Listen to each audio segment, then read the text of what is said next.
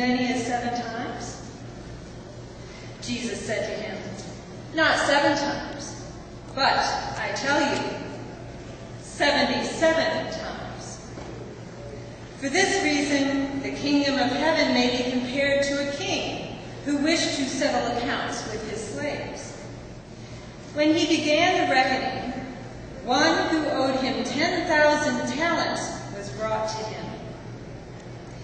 And as he could not pay, his Lord ordered him to be sold, together with his wife and children and all his possessions, and payment to be made.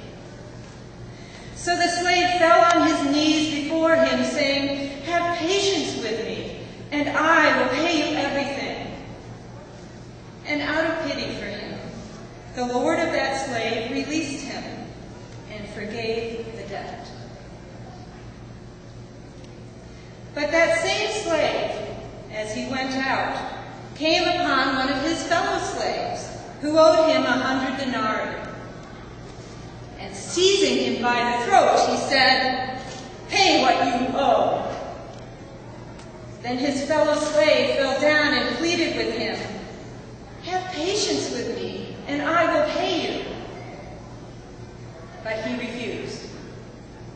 Then he went and threw him into prison until he would pay the debt. When his fellow slaves saw what had happened, they were greatly distressed. And they went and reported to their Lord all that had taken place. Then his Lord summoned him and said to him, you wicked slave, I forgave you all that debt because you pleaded with me. Should you not have had mercy on your fellow slave, as I had mercy on you?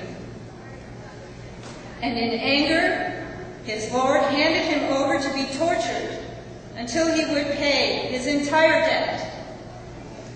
So my heavenly Father will also do to every one of you if you do not forgive your brother or sister from your heart.